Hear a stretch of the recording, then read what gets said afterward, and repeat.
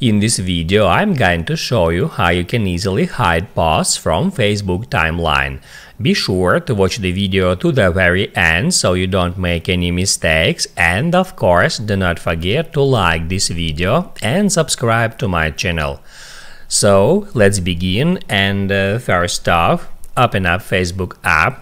Then tap at your profile picture right here to open up your profile page. Then just scroll down to your timeline, and then let's say I want to hide that post. All I have to do in that case is just hit at these three dots and then hide from profile. When you hide your post from profile, it will be removed from the Facebook timeline, but it may still appear in other places on Facebook because hiding does not remove Facebook post.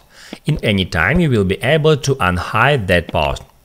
To hide it, just hit at hide, and that's it. Now you can write down in the comments below if you have any questions about the tutorial. Hit the like button if you like that video, and I see you in the next one.